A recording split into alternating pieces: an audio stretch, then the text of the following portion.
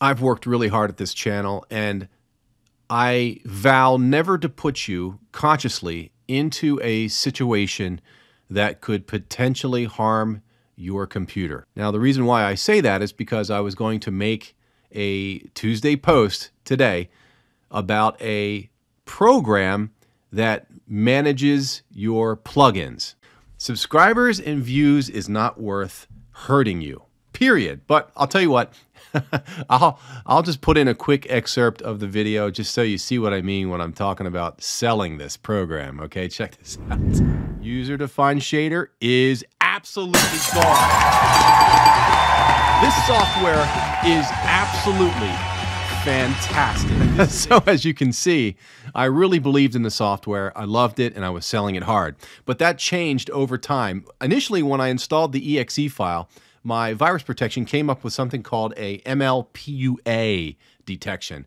Now, at first glance, I was like, oh my God, is it a virus? Ah! It wasn't. It's not a virus. It's simply Sophos, that's the virus protection I have. It's Sophos' way of saying that it analyzed the exe and there is a potential for virus activity. It's not a virus, but it could install one. And so when I read that, I was like, okay, that makes sense, right? Because I'm installing software that's grabbing software from another location and installing it on another software package, right? So I was like, okay, whatever. I shrugged it off. Not a big deal. Then I stumbled on a tweet that literally knocked the air out of me. It was like getting punched in the throat. It was like, because I poured so much time into editing this video and I just can't, dude, I just cannot make this live for you guys. So I read this tweet and it was by a very influential, very, very, very solid character who is a developer for OBS. He's known, and I can't mention his name because I just want to protect him, but I will read you what he said. I think it's very revealing. He says this: "Hi Scott, thanks for reaching out. Basically, they shilled the app both on our OBS forums and on our OBS Discord. They registered several accounts under the same IP addresses and posted about it on the forum saying things like, hey, you guys, have you heard about this app? Is it legit? And then linking it to their own application. They did the same thing on OBS Discord, pretending to be a random user and then linking to the app and saying, I found it. This is not cool. This is like one way of destroying your integrity from a company's perspective. Like, not cool at all. And then it continues on to say, I confronted them about it and they confessed to it, chalking it up to cultural misunderstanding. And finally, the website itself that hosted the app had a blog that was packed full of SEO spam posts, clearly employing some underhanded practices to promote their application. And if you go to their website and you click their blog link in the navigation, what do you think comes up?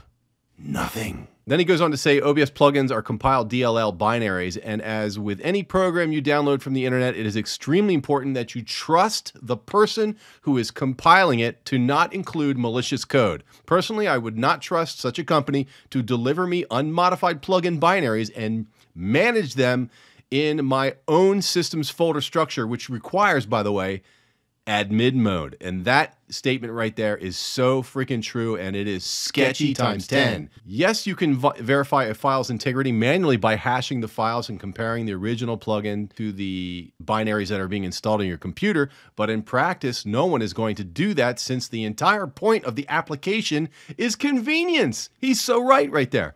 Finally, it's worth noting that an official OBS plugin manager is currently in development. Awesome. So any third-party plugin is going to be absolutely obsolete. Yes, that's such great news. I cannot wait for this new part of OBS to be released. Now, my next video is going to be a little bit different. We're going to take the Move Transition plugin by Exeldro and apply it to a real-world live stream application.